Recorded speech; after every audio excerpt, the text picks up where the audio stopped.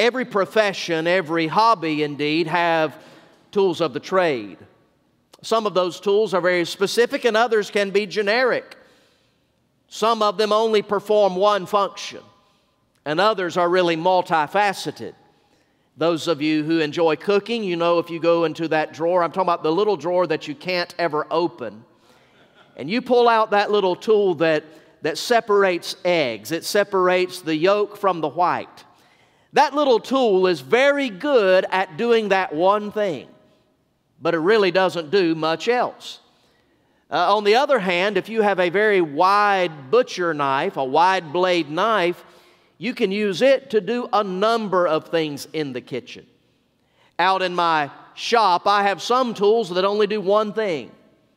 Over the weekend, I had to go buy a 2-inch deep well impact socket. And that's the right tool to do one specific thing. I've got some other tools that are more like a 21-function Swiss Army knife. They can do a lot of different things. I share that just to say that in your scriptural toolbox as a Christian, you'd better put Ephesians 4:32, because you're going to need it again and again and again. Now, there are a lot of verses in the Bible that I hardly ever have to use. It's not because they're not true, they just don't deal with the sin that so easily besets me. Proverbs 20 verse 1 says, "Wine is a mocker, strong drink is a brawler. Whoever is deceived thereby is not wise." You'll be happy to know your pastor doesn't have to pull that one out every day to fight the temptation to be a drunkard. "Thou shalt not kill." Now, I am raising 4 children, but all jokes about parenting aside, I don't have to use that one on a daily basis. "Man shall not lie with a man as he lies with a woman, for it is an abomination to God." I don't have to use that verse, but Ephesians 4:32 is a verse I find myself using, or at least needing to use, on a daily basis. And to be honest, the days I don't use it are probably the days that I violate it and should have used it.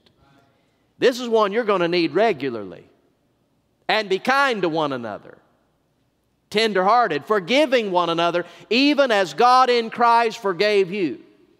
Now, you're going to need that verse because there are always going to be people getting on your last nerve, angering you, infuriating you, abusing you, maligning you, slandering you, mistreating you, doing you wrong, hey, doing you ugly. And I'm just talking about the family reunion. There are always going to be people who will disappoint you. Two-faced, double-tongued, lying hypocrites, and you will find those people to mistreat you, yes, in the home. You'll find them at school. You'll find them at the ball field. You'll find them at work. You'll even find them at church. How are we to treat one another? Paul tells us how. "And be kind to one another, tender-hearted, forgiving one another, even as God in Christ forgave you." Now, from these few words in this one verse, I want to show you 3 principles of how to treat one another. Notice with me, first of all, the setting of this message.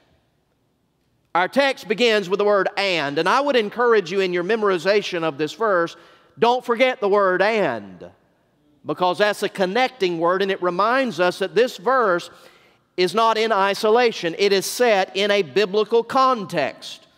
We have the verses before it and immediately after it.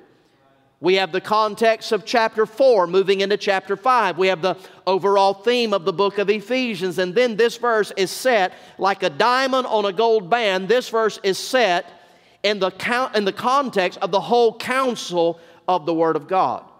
Now, there's a lot we could say about the setting of this message, but I just want to mention 2 things. 2 sort of concentric circles of biblical context. First of all, notice that this verse is in a letter about saving grace. The book of Ephesians is a soteriological letter. It has a lot of doctrinal truth about the doctrine of salvation. Now, the book of Ephesians, like most of Paul's writings, could be rather evenly divided into a doctrinal section and a practical section. Bible editors have divided the book of Ephesians into 6 chapters, and you can almost draw a line right down the middle of it. Chapters 1 through 3 are primarily doctrinal. Chapters 4, 5, and 6 are primarily practical. Now, that doesn't mean there's not practical information in the first 3 chapters, and it doesn't mean there's not doctrinal information in the last 3 chapters, but chapters 1, 2, and 3 primarily tell you what to believe about salvation.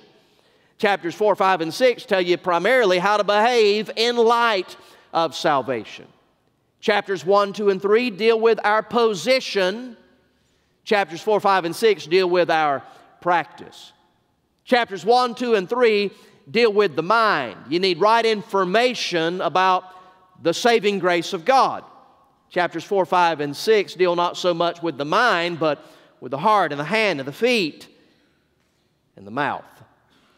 This verse is in a letter about saving grace. Now, I have taught you this on a number of occasions, but the book of Ephesians reminds us that you were not saved just by getting cleaned up a little bit. Now, there are verses and analogies, illustrations in the Bible that compare sin to being dirty in need of a cleansing. Isaiah 1:18, for example, says, "Come now, let us reason together, says the Lord. Though your sins be as scarlet, they can be as white as wool." The Bible speaks about the cleansing that we have, the forgiveness of sin. But the Apostle Paul wants us to know that salvation is most accurately and fundamentally compared not to a dirty person getting clean, or a sick person getting healed, or a crippled person receiving strength, but he says we're like a dead person being resurrected unto life everlasting. In the opening verses of this letter to the Ephesians, Paul said, "You were chosen in Christ before the foundation of the world, predestined to adoption as sons, according to the kind intention of His will." And chapter 1 even says that we were chosen according to the plan and purpose of His will. That God in saving grace did something in us and for us that we could have never done for ourselves because we were dead in our trespasses and sins before God. Now, the church at Ephesus, much like the modern American church, took the grace of God to 2 different extremes, 2 flawed and erroneous extremes. One extreme said that you earn the grace of God by being good, by keeping the commandments and living a righteous life. The other extreme said because you have experienced and received the grace of God, you can now live any way that you want to. One extreme we would call legalism, the idea that you earn the favor of God. The other extreme we would call licentiousness, that grace gives you a license to sin. To the first group, the one that said you earn the grace of God, the favor of God, Paul said in Ephesians 2, verses 8 and 9, "For it is by grace you have been saved through faith. And that not of yourselves, it is a what? A gift of God." Not of what? Not of works, because you'd brag about it if it was by work. Not of works, lest any man should boast. That's how Paul addressed the error of legalism. To the other crowd that wanted to amen the part about grace, he says, I'm not done yet, because in Ephesians 2 now verse 10, "For we are His workmanship, created in Christ Jesus unto good works, which God hath before ordained that we should walk therein." And there's always a balance in sound doctrine. We are not saved by work, but the grace that saved us apart from work now empowers us to do the good work that grace has called us to do.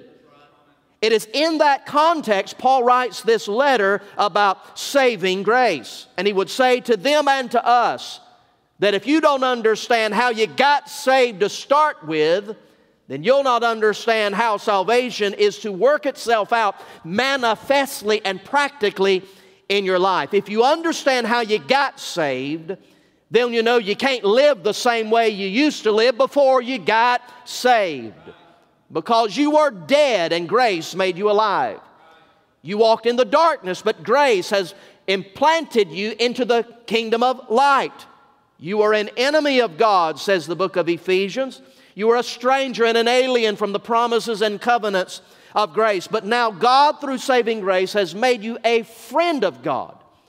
You are a slave to sin, but now you are a slave to God. And in light of that, the Bible says you ought to be kind to one another, tender-hearted, forgiving one another, even as God in Christ forgave you. This message is set in a letter about saving grace. But secondly, it's in a list about sanctifying grace. After 3 chapters of soul-stirring, mind-transforming doctrine, Paul began the 4th chapter making a transition, moving from our position in Christ to our practice because of Christ. In the first 3 chapters dealing with our position, you find phrases like, in Him, we're chosen in Him. We are in God. We are in Christ. The chapters 1 through 3 deal with our position. Watch this now. In God, in Him, in Christ. I don't think it's a coincidence that Paul uses one of those positional phrases and drops it right into this practical verse and says we're to treat one another even as God in Christ forgave you. Here we find the intersection and application of right behavior onto right belief. And I want to show you that as we examine the context of this verse. Look back up the page or across the page to chapter 4 and verse 1. Look down in your Bible or your Bible app, chapter 4 and verse 1. I therefore, in light of all the doctrine, I therefore, the prisoner of the Lord, beseech you to walk worthy of the calling. In this context, calling speaks of salvation.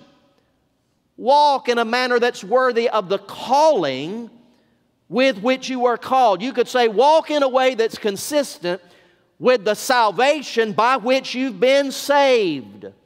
Drop down to verse 17, chapter 4, verse 17. This I say, therefore, and I testify in the Lord. In other words, I'm not making this up. God told me to tell you this, that you should no longer walk. That speaks of conduct and practice.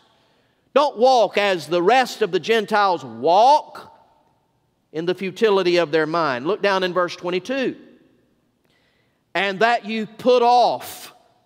Church, would you say those words, put off? And that you put off concerning your former conduct, the old man which grows corrupt according to the deceitful lust, and be renewed in the spirit of your mind, and that you put on. Would you say put on? Put on the new man, which was created according to God in true righteousness and holiness. Verse 25 begins, therefore. Now, throughout chapter 4 and into chapter 5, Paul continually uses the language of putting some things off and putting some things on. He describes and contrasts the new man versus the old man. And he even uses language that describes things that fit and things that ought not fit someone making a claim to godliness. He uses, quite frankly, wardrobe language. And he says there are some things in your life that used to fit the old man, but they don't fit the new man. They fit you like a hand in a glove when you were lost. But those behaviors don't fit anymore now that you're saved. So you know what you ought to do with those clothes that don't fit anymore? Put them off. And put on the clothes that now fit. Now most of us are old enough, we know what it's like to have had a favorite pair of pants, maybe a favorite shirt, ladies, a favorite blouse or skirt or dress. And especially the week after Thanksgiving, you go to put it on and the dry cleaner shrunk it. It just doesn't fit anymore. And all jokes aside, you know it's because you've put on some weight. Maybe you heard about the man. He was putting on some weight. Somebody asked him, what size pants do you wear? He said, I wear 36s, but 38s feel so good, I've been buying 40. We've all had an occasion where we go to put something on and it just doesn't fit anymore. Now, when it first begins to not fit, I mean, the first time you try to put it on again, you probably can get in it. You may have to suck in a little bit. You may have to shift it down a little bit, but you can get in it. But it doesn't take very long before you realize it's not comfortable. You can put it on. You can walk around in it a while. But it doesn't feel right. Doesn't fit anymore. In the same way, Paul uses this language contextually and says, when we as the people of God are not kind, when we're not tenderhearted, when we're not forgiving, we can still act in an ungodly way, but something about that ought not feel right. Something about that ought not fit right. That when we're unkind to someone, it ought to feel like a jacket that's one size too small. But then when you put kindness on, something in you ought to say, now that feels better. When you're hard-hearted towards someone, it ought to feel like a pair of shoes that you've outgrown. And you slip those things off and you get yourself into something that fits now. And even your big toe says, that's better. Paul says there's some behavior that fit the old man. But now that you've been made a new creation in Jesus Christ, that behavior doesn't fit anymore. This analogy is used in 2 Corinthians 5:17, one of the great passages of the Bible that says, if any man is in Christ, he is a what? He is a new creation. Old things have passed away, and behold, all things have become new.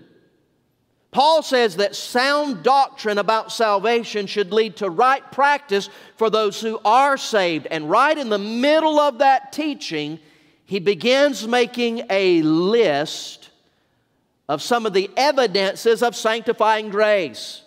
Look back in your Bible at chapter 4 and verse 25. In this list about sanctifying grace, he says, therefore, verse 25, put away lying. Verse 26, be angry and don't sin. Don't let the sun go down on your wrath. Verse 27, don't give place to the devil. Verse 28 says, stop stealing.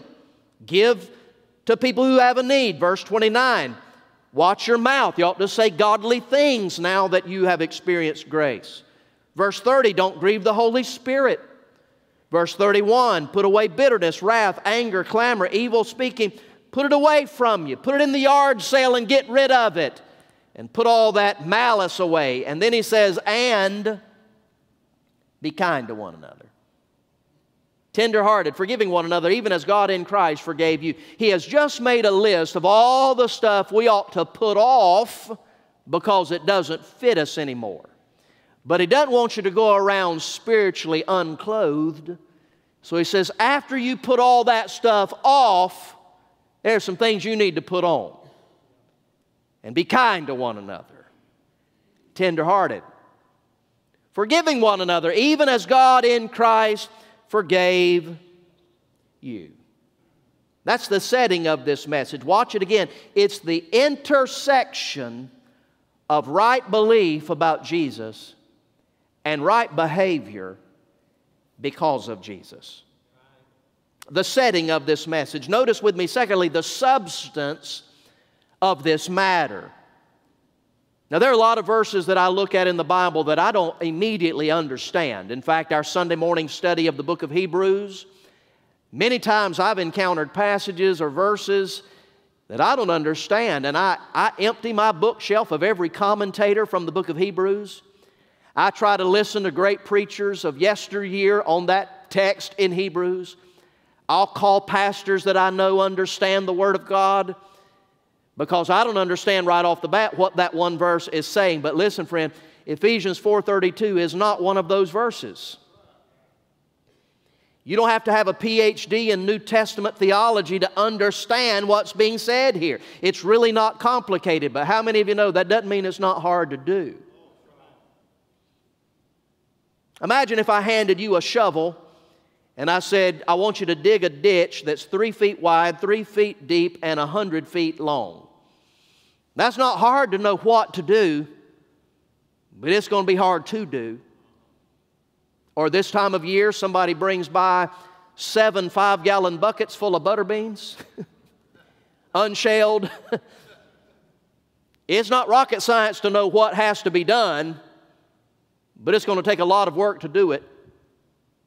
And at the end of a day or two, your thumbs are going to be worse for the wear.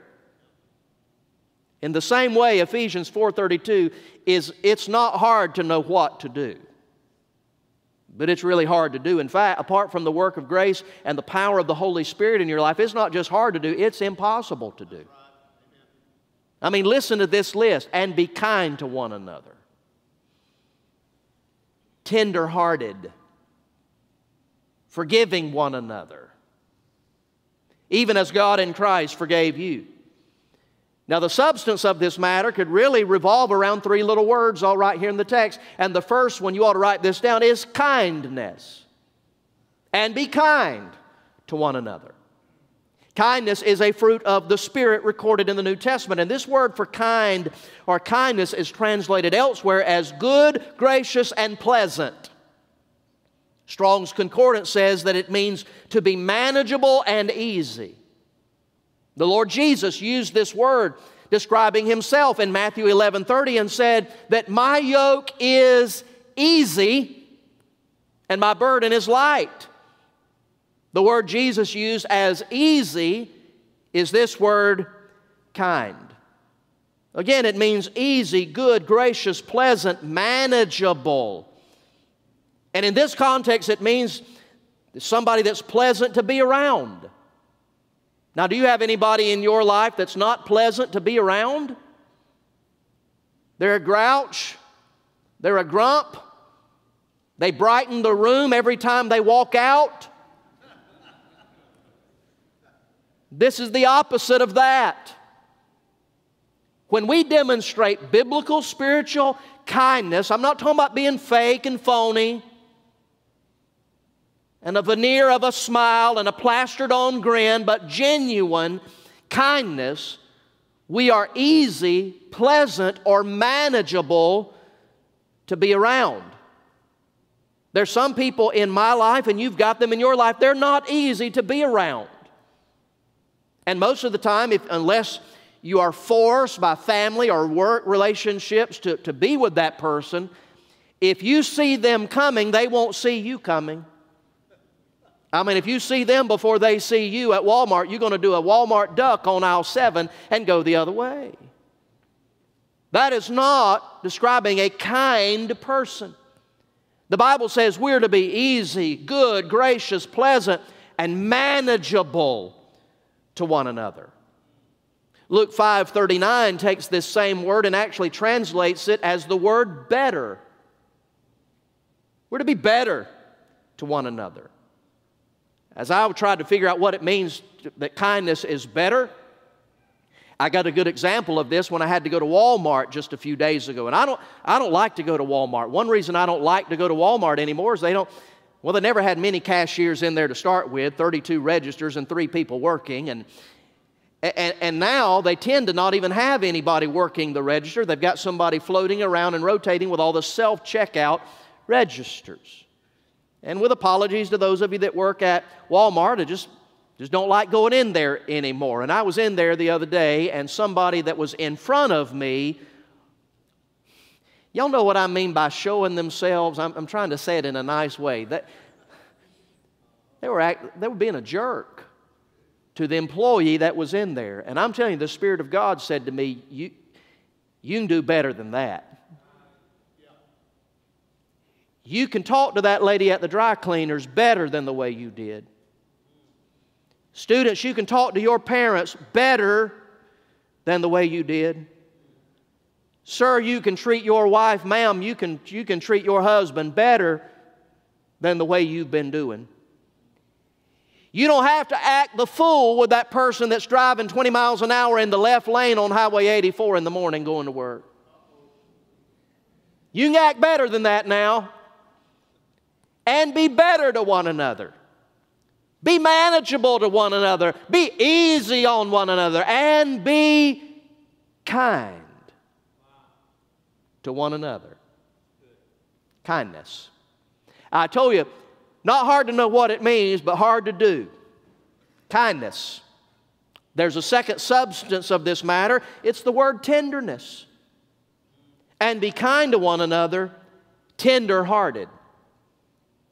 Now, I want to be very gracious in the analogy that I'm about to use, and one way I'll do that is by pointing out it's not my analogy, it's the Apostle Paul's analogy. But the word tender-hearted here literally means to be moved in the bowels. Now, in our vernacular, when we use that phrase, we're usually talking about needing to go to the restroom. But in the ancient world, they viewed that emotions were seated in the intestinal region. They thought that what they called the bowels, generally speaking of the overall intestinal area, the bowels were the seat or source of emotion.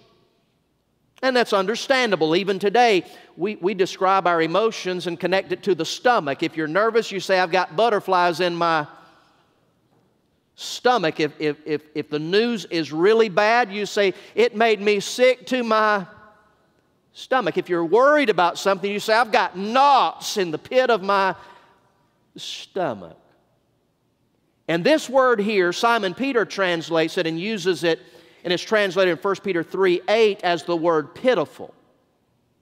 Literally to be pityful or full of pity. That there's something going on down on the inside of us that, quite frankly, and again I'm trying to be gracious, that we would compare in some way or another to that sense in our gut that we need to go to the restroom. And I think the analogy is this. Something is going on down on the inside of us that we know we've got to do something about. There's a sense internally that we've got to act upon externally.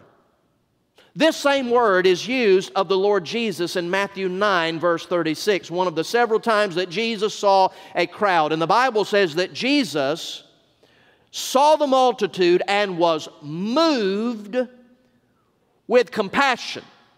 Something was moving and stirring down on the inside of him. He saw them as faint and dispirited, like sheep without a shepherd. So Paul baptizes this same word and uses it in Ephesians 4:32 and says, we are to be moved in our bowels toward one another. Something ought to stir in our hearts because of the condition of others. That I can't see you in need and just walk away unmoved. I can't know about a hurt in your life and turn a blind eye or a deaf ear to it. In fact, when we are raising our children as preschoolers and toddlers, when we're potty training them, one of the things we do, we try to get them to understand that when you have that feeling in your tummy, you need to get up and go do something about it. Don't just sit there watching Dora and Diego and your favorite cartoon. Don't just sit there. Get up and do something. Are you following the illustration? Again, this is just the word the Bible uses and says if you and I are going to live out the life of grace, when we see a need or a hurt in someone else's life, it should stir us on the inside to the point that as mature believers in Christ, we realize I can't just sit here and do nothing. I've got to get up and go act on this emotion. And by the way, the connection of behavior and emotion, this is just one other place in the Bible where the Scripture tells us that we can and we must command our emotions. You say, well, preacher, I just can't help how I feel. The Bible says you can. I can't help the way that I feel. The Bible says you can. In fact, Paul told the Corinthians that we are to take captive every thought and bring it into obedience to Christ. So when I don't want to be kind, when I don't want to be tender, when I don't want to be forgiving, the new man says to the old man, you the old man, and we're going to behave on the basis of the new man we've been made in Christ.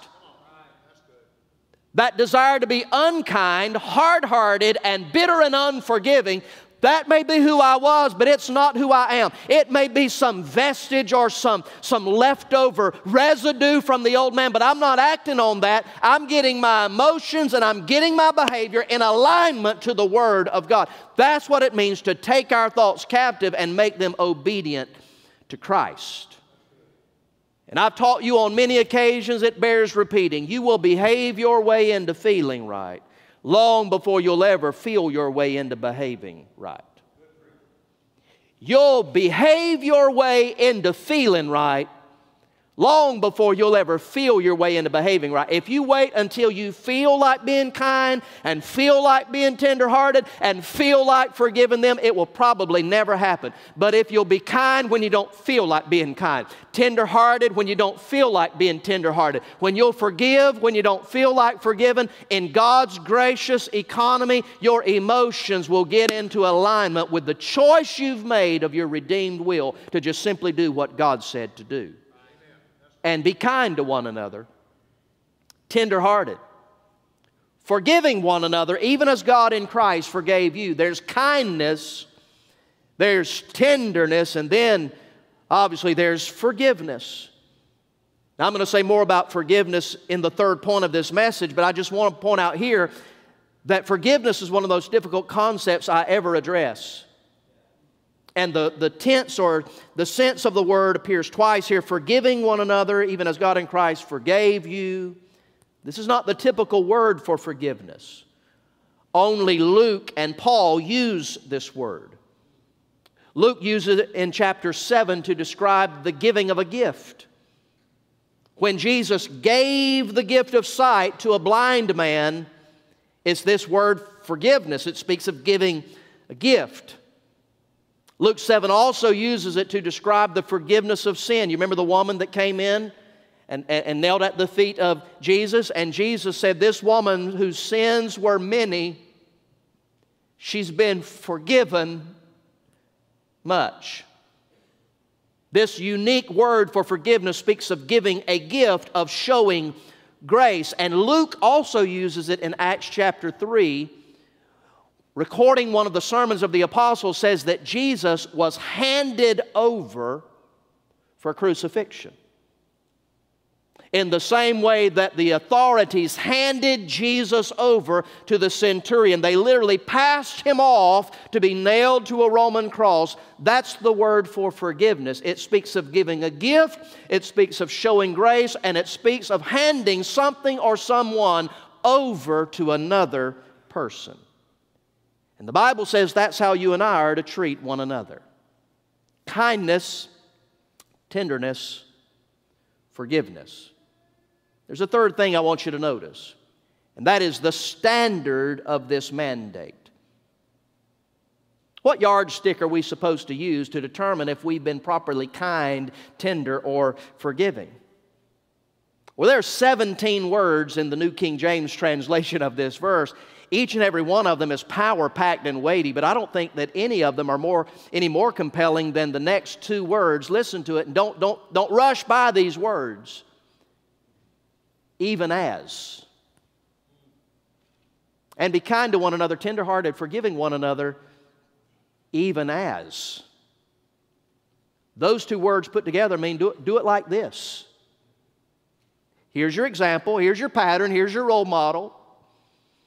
Here's the measuring stick, here's the measuring rod. Do it like this. Like what, Paul? Even as God in Christ forgave you. Now, as we look at the standard of this mandate, I just want us to gaze upon three different things as we close. Number one, this text would invite us, look at your Savior. Don't phone a friend, don't look at the culture. Don't ask your best buddy or your best girlfriend what they think you ought to do. Because quite frankly, many times they will say, I wouldn't put up with that if I were you. I wouldn't forgive them if I were you. Don't look to your Sunday school teacher, church leader. Don't even look to the pastor. I want to be honest enough to tell you that if you follow me, I do hope that I can say, follow me as I follow Christ, but if you make me your ultimate standard, I'm going to lead us both in a ditch sooner or later because I've got feet of clay. So here the standard is much higher than any other fellow believer. We are to treat one another even as God in Christ forgave you. Now, our Sunday morning study of Hebrews will soon get us to chapter 12, where the writer will tell us, looking unto Jesus, the author and finisher of our faith. But we don't have to wait on Hebrews 12 to have somebody tell us we need to look to Jesus Christ, the sinless Son of God. And if there was ever anybody who was treated wrong but always responded rightly, it was the living Lord Jesus Christ. Someone has said it's a whole lot easier to act like a Christian than to react like a Christian. And Jesus always acted and reacted rightly. How convicting to study His life and to seek to walk in His steps. One who never hit back.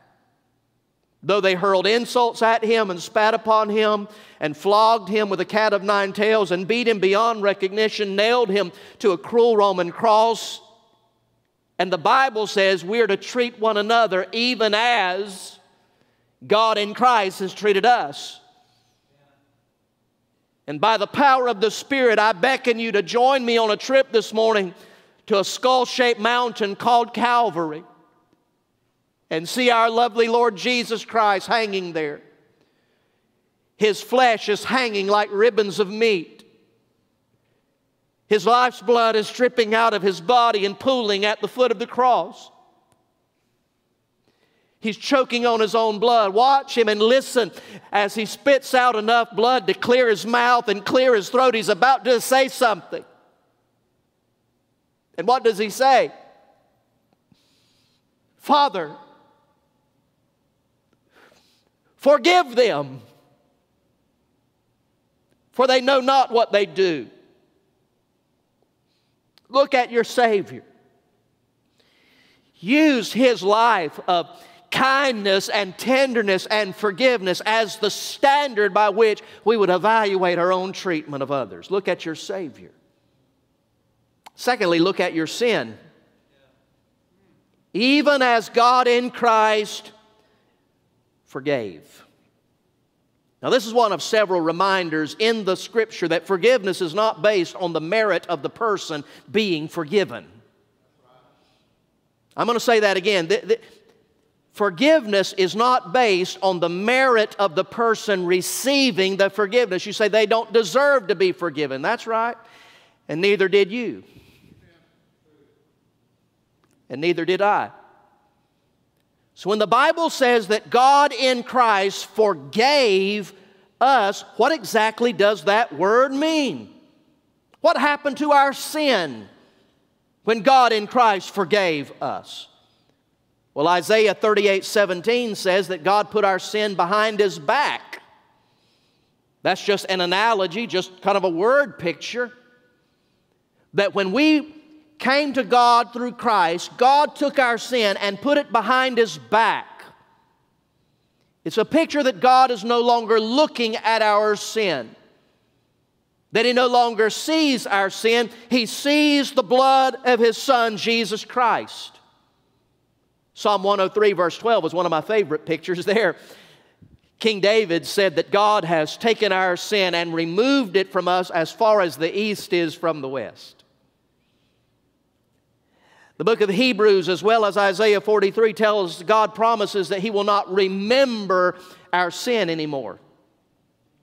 And as I've taught you previously, that doesn't mean that God has amnesia and that He has forgotten it. The word remember there means He's not going to bring it up for the purpose of determining how He's going to deal with us. This means when I am genuinely kind, tenderhearted, and forgiving, I can remember intellectually something that someone has done. But when it comes to my mind, it doesn't fill my heart with anger and unforgiveness. And if that person comes to me and says, do you remember that incident in the past? You may honestly say, yeah. What about it? Why are you bringing that up again? I have forgiven you. I'm not bringing that up. I have done with your sin what Jesus did with mine. I have taken your sin and I have put it behind my back. I've taken your sin and I have separated it from our relationship as far as the east is from the west. And by the good grace of God He has poured out into my life, I promise by His power I will never bring it up again to determine how I'm going to deal with you. Now, to be very clear, this does not negate consequences. Not even in the economy of God does forgiveness negate consequences. But as we are to consider how we treat one another, we need to look at our Savior. I encourage you to look at your sin. And finally, look at yourself. We believe that every word of God is inspired. Amen, church? Don't rush past the last word in the text. What is it, church? Even as God in Christ forgave you. You ought to read that and say, even as God in Christ forgave me. Now, it would be a great role model if Paul had written, even as God in Christ forgave the sins of the world. Amen.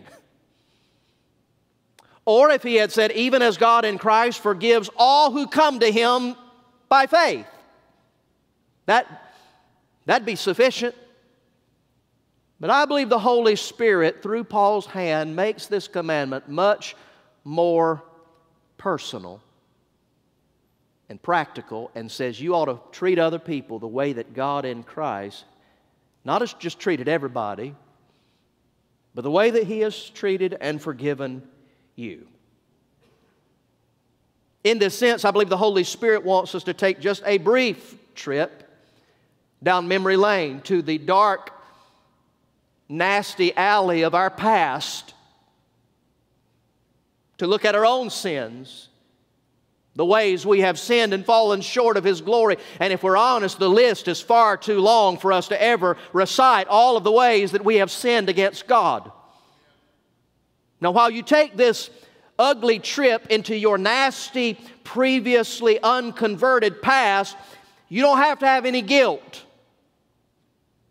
If you're saved, you don't have to have any condemnation. But we ought to have some consideration.